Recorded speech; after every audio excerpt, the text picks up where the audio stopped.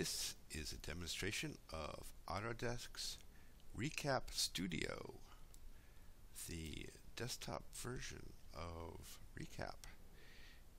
What we're looking at is a point cloud brought into Recap from Leica scanners in Cyclone. And what we can do initially is we can look all around the model, or not so much of a model, the scan. And this can be mostly accomplished just with the mouse buttons. Right button is a rotate. The middle wheel is a zoom or a fly through, back and forth. And the middle mouse button, just pressing it, is a pan. And you can pretty much get all around your scan with just those buttons. If you want to go a little faster, you can do fly, and left mouse button and the position of the mouse will, I'm just holding down the left button and moving the mouse around, and it lets me virtually fly through my model.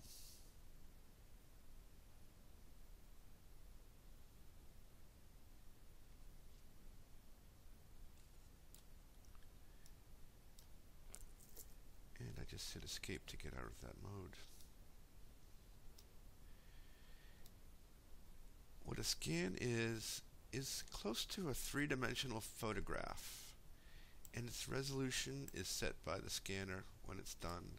Plus, you have multiple scans for multiple areas, and they all get mixed together.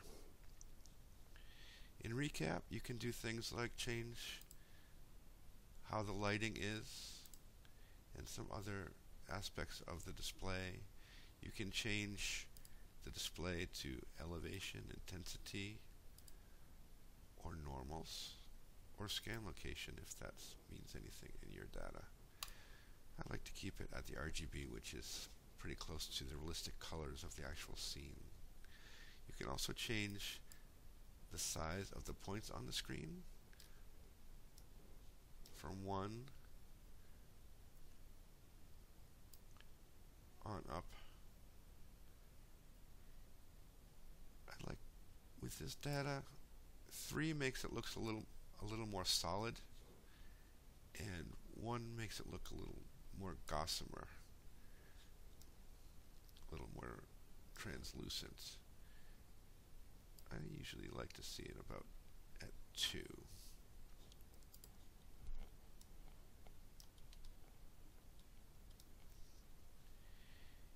You can also do limit boxes. Let me just turn off one more thing in the display. You can toggle perspective on and off. This little house icon is the default view, and I have just perspective off right now. Recap's display does many things to optimize and keep the performance of the display quite good, even though the data sets can be really huge. These are the limit boxes. You can make and save limit boxes. You just click that on and you can move that through. You can also go to options, highlight edges, and it turns the points that hit the edge of the limit box red.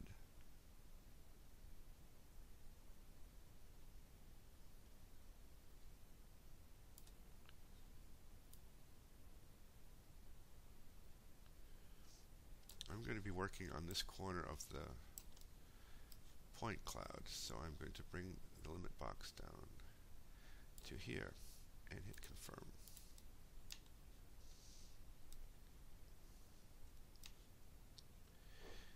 What else can I do in Recap? I can measure things. Distance. You you can actually measure from point to point. And my units are in meters.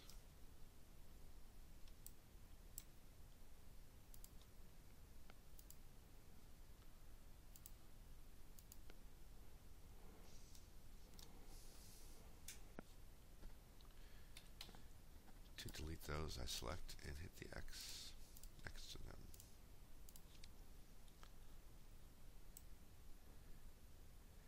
Let's say I was doing some equipment remove and maybe replace with something else in this project. What I can do is delete points or turn off points in this point cloud and then re-export. So when I bring it into my modeling software or my documentation software, those points will not be visible, will not even be in the new cloud. And I will show how to do that. Let's say I was going to remove this tank, and I will demonstrate how to do that. I need to change the limit box a little bit here.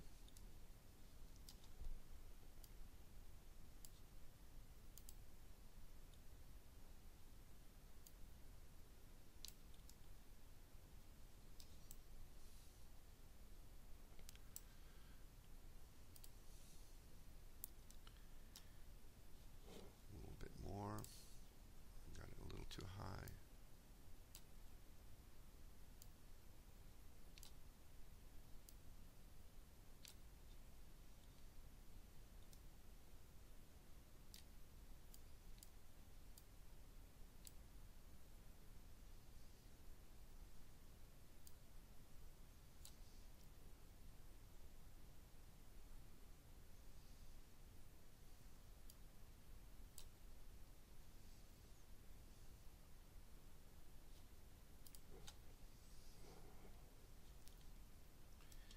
And I can take the points and either turn off or isolate whatever I have. I have different ways of selecting points: window, fence, and plane. I think I could do window in this case.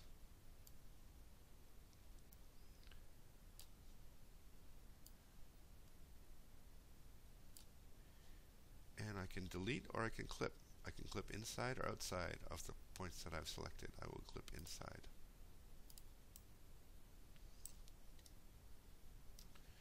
And now they're turned off. If I want to get them back, I can do unclip last or unclip all.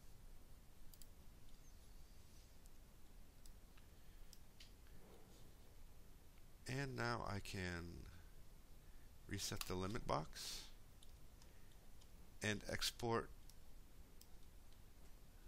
whatever I have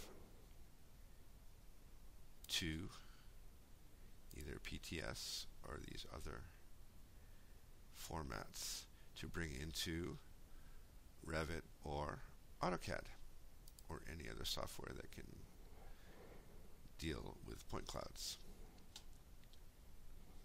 That is a demonstration of Autodesk Recap.